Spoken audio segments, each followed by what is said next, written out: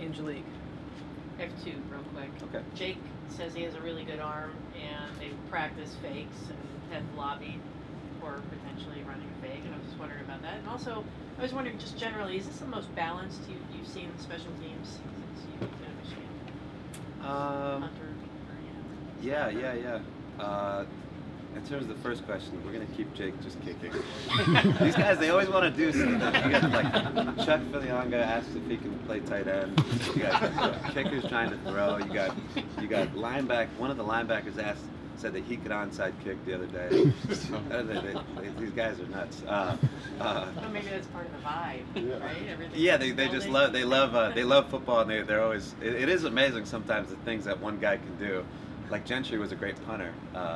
No one ever got to see it, but he could punt really well, which is fascinating. But anyways, on the second part of the question, I think I don't know if I can compare it to other years, but at least in terms of the kicker and punter, I don't think that there's been a point where we've had two guys both playing this consistently well.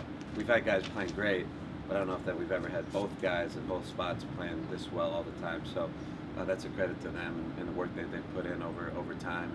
And the rest of the guys in the 4 phases or the 6 phases, they, like I said before, if it's the punt team, yeah, everyone believes in Brad and they love blocking for him, and they love covering punts when the ball's up there for 4.5 seconds, 5 seconds.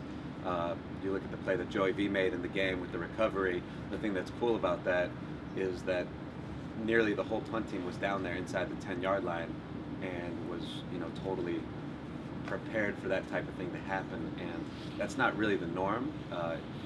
You don't see guys always covering and always just going hard for the entire play. That's kind of a throwaway play sometimes when you're punting that close to the end zone. It's assumed there's not going to be returns, so guys kind of walk down the field, and we had darn near everybody right there on top of the ball when it happened. That just speaks to the belief that they have in each other and the fun that they have, playing on special teams. Ryan? Have you noticed anything different about how Jim has approached this season in terms of his energy and enthusiasm? No, I have not. I've known him for a while. He's been pretty enthusiastic as long as I've known him. I think that's probably I would suspect that's a story that people would like to write, but I wouldn't be able to substantiate that at all, because he's crazy about football. He's crazy about getting better. He's always positive. He's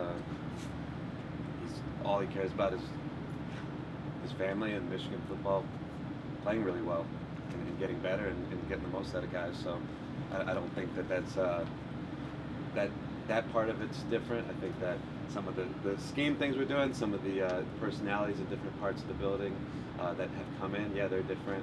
The players, they're older, they're better. In some cases, they're different, but I don't think that his approach or leadership necessarily has been very different.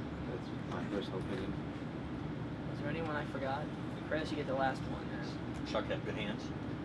I have not given him the opportunity to back that claim up.